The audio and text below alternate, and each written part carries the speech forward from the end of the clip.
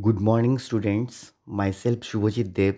I am the vocational trainer of electronics at Badavisha High School, Alipurduar, and my training provider is Orion Edutech Private Limited. So, with this short intro, let's roll the intro.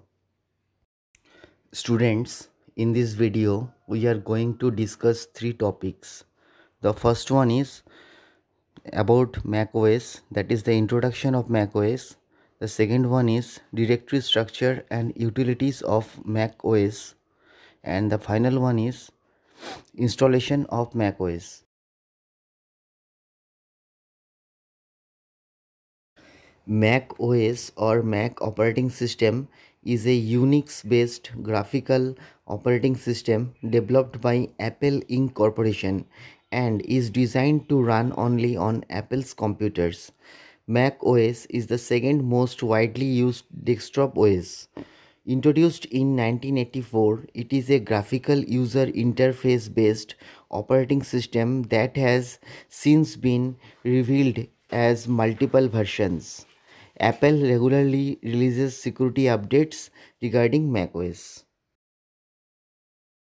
Now, our second topic is directory structure of macOS.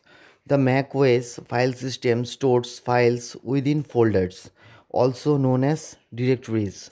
The top uppermost folder is known as root directory.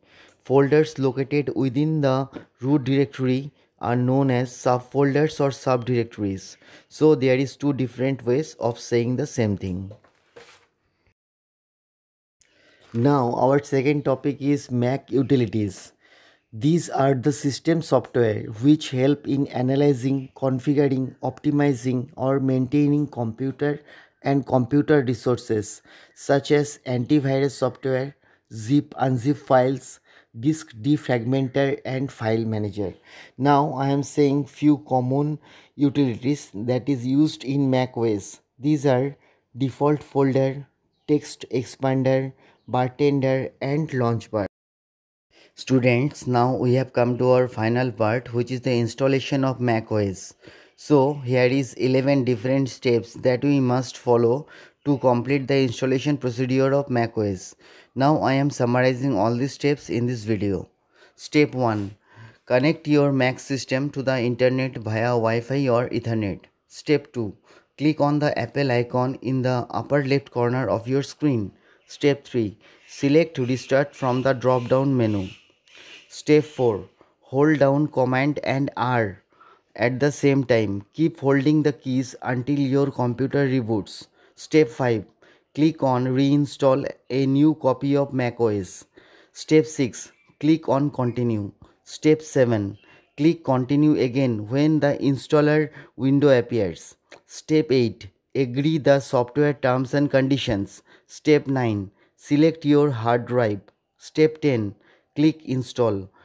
And finally, step 11. Complete the installation process by following on-screen instruction.